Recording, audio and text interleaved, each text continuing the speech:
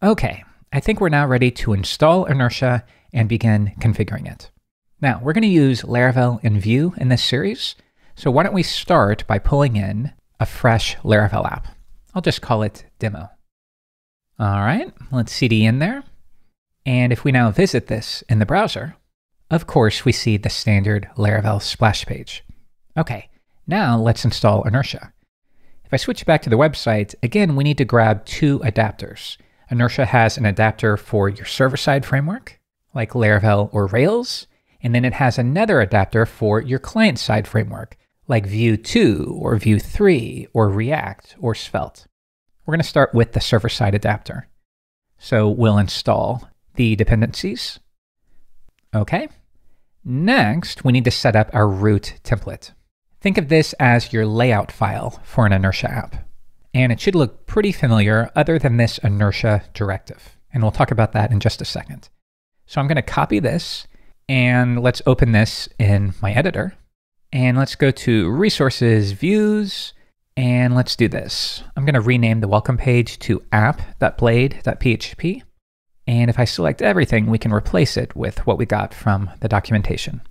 Okay, and let's add the lang. Okay, so a standard layout file. The only unique thing is this Inertia Directive. And really, this is just a convenience.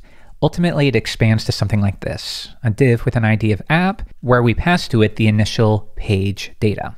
So yeah, that would be something like, and you've probably done this in your own projects at some point or another, where you JSON encode a piece of server-side data, and then you pass it as a Vue prop. And yeah, really, that's it. So this is how we pass the initial page data to Inertia. Anyways, you can stick with the Inertia Directive. Same thing. Now, if I switch back to the documentation, the next thing we need to do is set up the initial middleware. And we'll talk about this more a little bit later, but it effectively tells Laravel how to provide the proper response to Inertia. So let's go ahead and run that. And if I switch to my editor, that's going to create a new app, HTTP, middleware, handle Inertia requests file. Okay. But of course, we have to first register it in our kernel class. And let's scroll down to your standard web middleware group, and we'll add it here. Okay, and that's basically it for the server-side setup. So the next step is to set up the client-side adapter. And again, Inertia provides first-party support for React, Vue, and Vue 3, as well as Svelte. Okay, so I'm going to use Vue 3 here.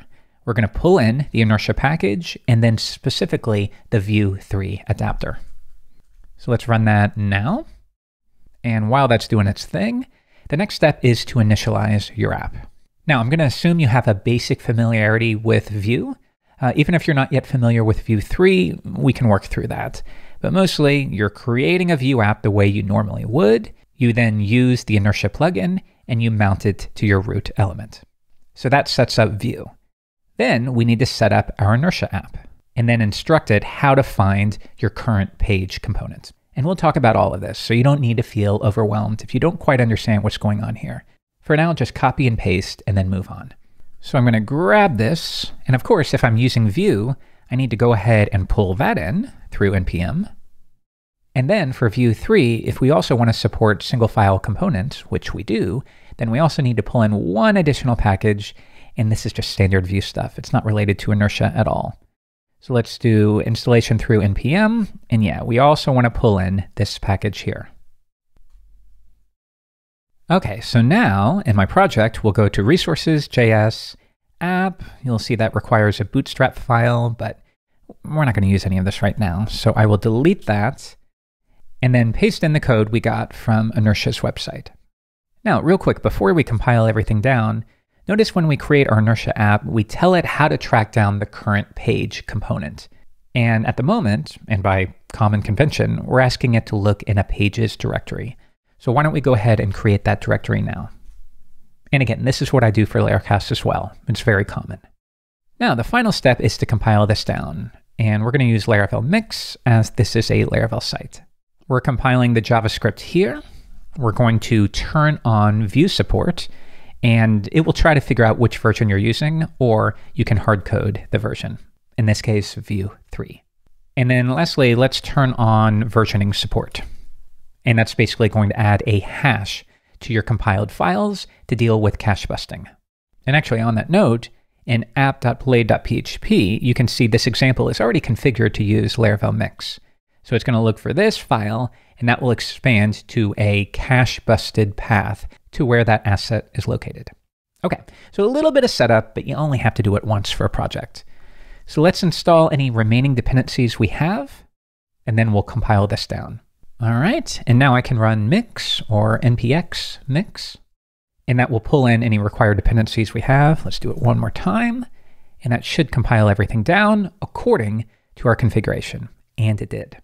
So yeah, notice it compiled these two files down. Those will be referenced in your mix manifest. And notice each one points to a path to the file, including a unique query string.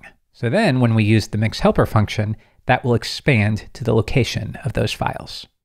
Okay, and that's the entire setup process. We're now done. So of course, if we were to come back and give this a refresh, because we deleted that welcome page, we see an error here, but that's okay. We entirely expected that. So in the next episode, we're going to return to our routes file and figure out how to return and render a client-side view and page component. Stay tuned.